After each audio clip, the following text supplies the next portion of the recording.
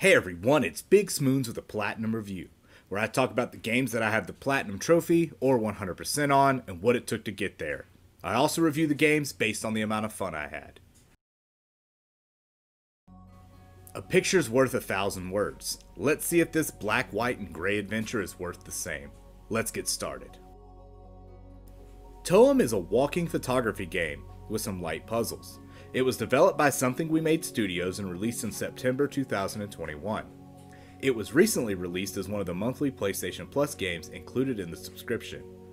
There is also a free DLC that recently released that includes more trophies. TOEM starts off with our little character waking up and speaking to his Nana. She gifts him a camera and tells him about TOEM. This event is similar to the real-life Aurora Borealis. Our character begins his journey just outside of the house. The major adversary of this game is the bus stop man. He requires you to fill your book with stamps before he'll take you to the next area and ultimately the location of TOEM. It seems like he could just take you straight there, but he hands you a stamp book and tells you to get to work. So let's get to collecting those stamps. We start our adventure to the mountaintop in Homelanda. Once you have your camera, don't be afraid to start snapping photos, like one of your lovely Nana. And once outside, snap one of the house. After all, there's no place like home. Take some photos of the local wildlife. This area is only a single screen, and there are still plenty of things to snap pictures of. This is indicative of the entire game. Every new screen is littered with new things to do and photograph. In every new area, you're going to want to collect as many stamps as possible. There is some required backtracking, so don't worry if you don't get them all in one go. Speaking of tracking through these areas, there are 6 areas not including the DLC.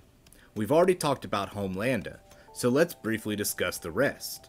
There's Oaklaville, the forest town, Stanham, the port and beach area, Lodge City, the bustling city, Kitterberg, the snowy area, and finally, ending up at the mountaintop.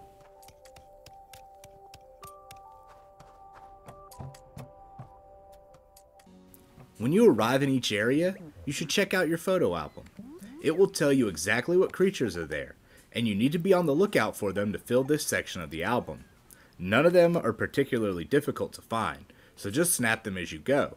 If you are missing some by the end, there are guides online that will help you locate them. The challenges are all easy enough to complete, and all revolve around using your camera. Need to herd together some goats? Point your camera at them until they run off back to where they belong. Set up a tripod to capture photos of cryptic creatures. Take a photo of a mysterious subject on each stage to gain access to a secret area to discover the truth about the man. There are some photo challenges that may stump you, but ultimately, most of them are not difficult to decipher. You will unlock new items to wear as you progress. Most of these have no real function, but you are required to wear some to get through the game. You'll need to wear the reporter hat to access the fashion show, and you'll need to wear a diver helmet to survive underwater. You can dress your character up any way you choose by the end though. The best option is of course this hot dog hat.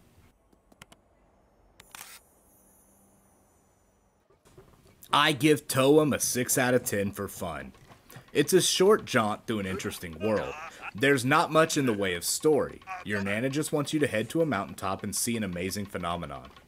I won't spoil it here, but it's even more interesting considering the world. If you have some free time, or need a break from more intense games, then TOEM might be exactly what you need.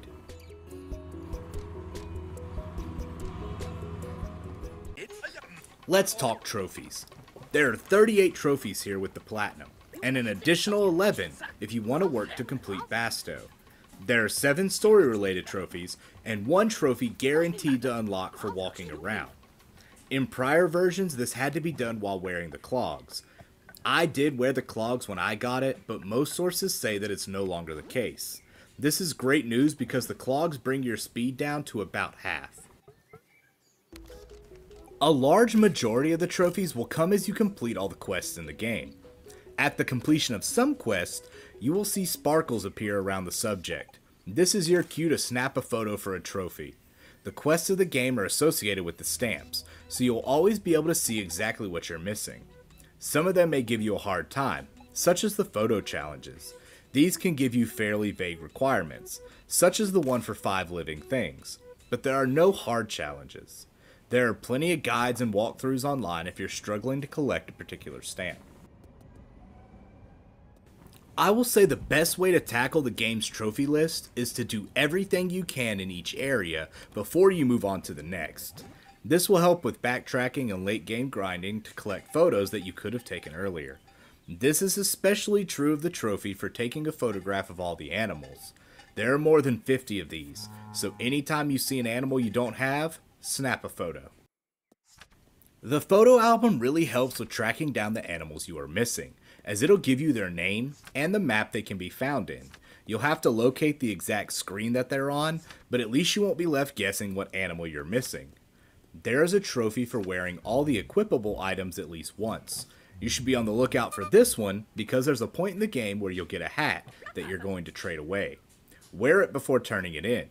If you've already turned it in though, don't fret. You can ask her to trade back and put it on.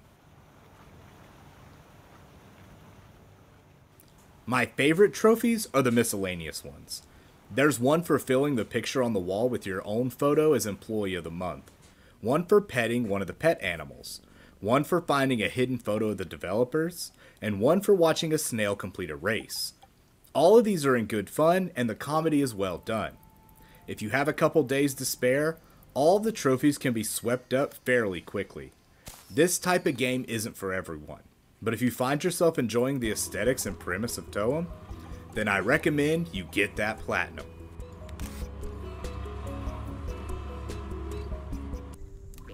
Thanks for watching everyone. I hope you all are enjoying the holiday season.